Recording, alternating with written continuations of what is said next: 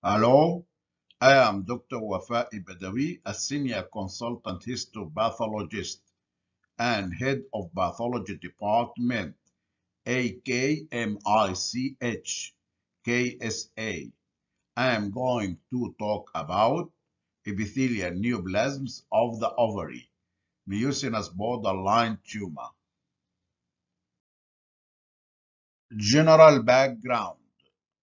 Mucinous borderline tumors are epithelial tumors composed of gastrointestinal-type mucinous epithelium with limited epithelial stratification and cytologic atypia and no stromal invasion. They comprise approximately 10% to 15% of all ovarian mucinous neoplasms. They are the second most common subtype of ovarian borderline tumors in Western countries and the most common subtype in Asia. The mean age is 45 years, similar to mucinous carcinomas. Patients are often asymptomatic or present with abdominal enlargement or pain. Mucinous borderline tumors frequently show KRAS mutations.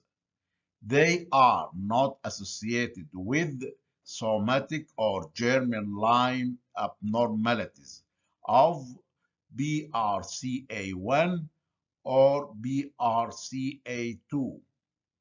They appear to follow an invariably benign clinical course unless associated with intraepithelial carcinoma. Gross appearance. Mucinous neoplasms in the borderline group are unilateral in more than 90% and are often larger than benign mucinous tumors. They can reach more than 30 centimeters. They have a smooth outer surface and are predominantly cystic, with frequent multiple locules containing mucoid material. It is important to note that distinction of a mucinous borderline tumor from a benign or malignant mucinous tumor cannot be made based solely on gross examination. Extensive sampling is required. Recommended sampling is at least one section per centimeter in tumors less than 10 centimeter and two sections per centimeter in tumors equal or more than 10 centimeter, particularly directed to more complex microcystic or solid areas. Microscopic features. These two photos show intraglandular proliferation and stratification of mucinous gastrointestinal-type epithelium with villous papillary formation toward the cystal lumen, reminiscent of low-grade dysplasia in intestinal epithelium. This photo shows a mucinous intestinal-type epithelium with occasional goblet cells and papillary architecture tufting. They show mild cytologic atypia with a few mitotic figures.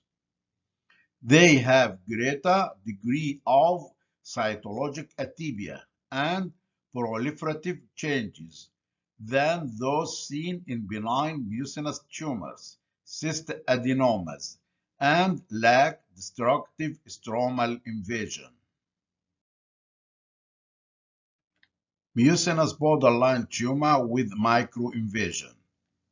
This photo shows a haphazard infiltrative growth of small glands, individual cells, and nests measuring less than 5 mm in greatest dimension.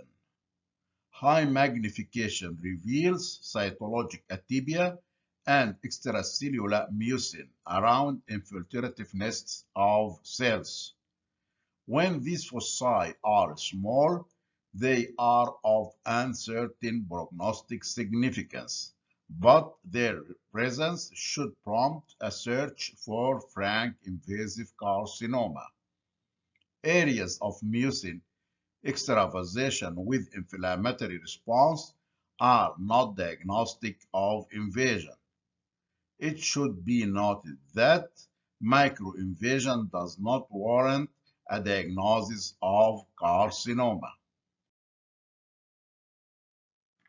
Mucinous borderline tumor with intraepithelial carcinoma.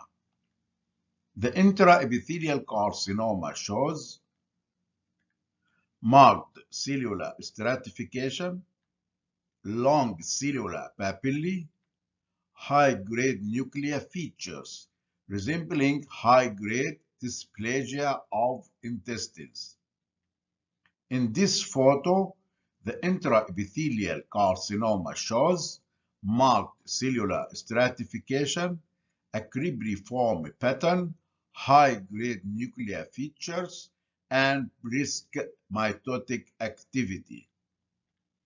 Intraepithelial carcinomas confined to the ovaries have an excellent prognosis, about 95% survival rate. Differential diagnosis. Metastatic mucinous adenocarcinoma to the ovary should always be strongly considered when evaluating an ovarian mucinous tumor.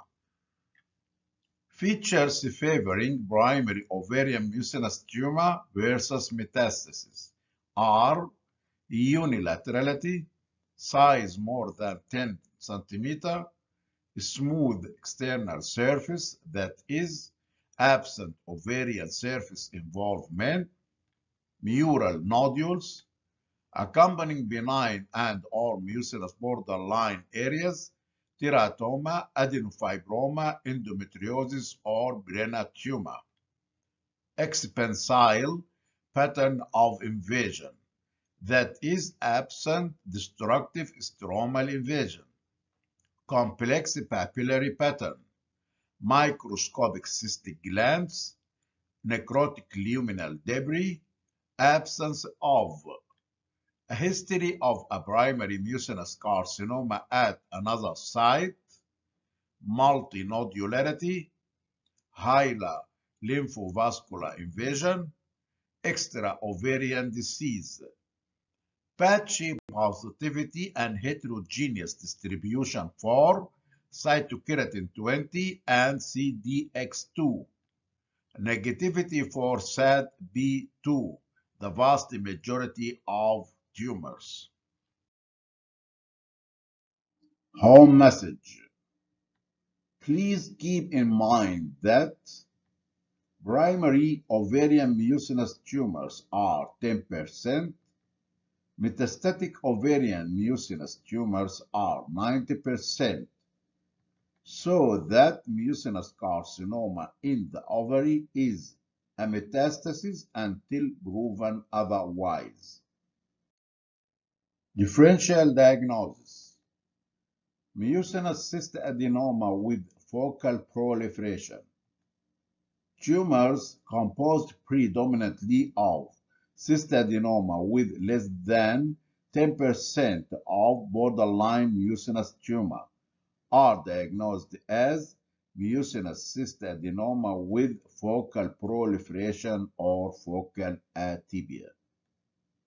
The focal area less than 10% shows architectural complexity, including papillae and tufting, or nuclear pseudostratification and crowding. Pseudomyxoma PERITONEI, gelatinous ascites. It is a clinical term, not a histologic diagnosis. referring to intraperitoneal accumulation of mucin secondary to mucinous neoplasia. It has been traditionally attributed to ruptured ovarian mucinous tumors, or most commonly ruptured appendiceal mucinous neoplasia. These two photos show a low cellularity in the background of abundant mucin, low-grade disease, adenomycinosis. It is an extremely well-differentiated pseudomyxoma PERITONEI containing benign-looking columnar cells. High-grade mucinous carcinoma PERITONEI, high-grade peritoneal mucinous neoplasia, mucinous carcinomatosis showing malignant cells with cribriform architecture and prominent nuclear atypia. Treatment includes cytoreductive surgery with hyperthermic intraperitoneal chemotherapy, HIPIC, for low-grade disease, and systemic chemotherapy for high-grade disease. Immunohistochemistry. Mucinous borderline tumors show diffuse and strong cytoplasmic membranous positivity for cytokeratin 7, patchy cytoplasmic membranous positivity for cytokeratin 20, patchy nuclear positivity for PAX8 30% to 65%. A positive result is highly specific for primary ovarian origin. CDX2 negativity for SADB2. Metastatic colorectal carcinoma and low-grade appendiceal mucinous neoplasm show diffuse and strong cytoplasmic membranous positivity for cytokeratin 20, negativity for cytokeratin 7 and PAX8, strong and diffuse nuclear positivity for CDX2, strong and diffuse nuclear positivity for SADB2. Please note that cytokeratin 7 and SADB2 are highly sensitive and specific for distinguishing primary ovarian mucinous tumors from colorectal and appendiceal metastases. Please remember that ovarian mucinous tumors show gastrointestinal differentiation and are positive for CEA and cytokeratin 7. CK20 and CDX2 are positive in most cases, but typically with patchy and heterogeneous distribution. As an important caveat, a mucinous tumor arising in a teratoma will show an immunophenotype identical to primary lower gastrointestinal tumors, including positivity for SADB2. Higher SADB2 expression is associated with better prognosis and response to chemotherapy in metastatic colorectal carcinomas. Prognosis and therapy. Mucinous borderline tumors in the absence of intraepithelial carcinoma or frank carcinoma appear to follow an invariably benign clinical course. Occasional in less than 5% of mucinous borderline tumors with intraepithelial carcinoma have recurred as high-grade carcinoma, within 5 years of initial diagnosis. These tumors have been associated with a rapidly progressive course, frequently with distant metastasis.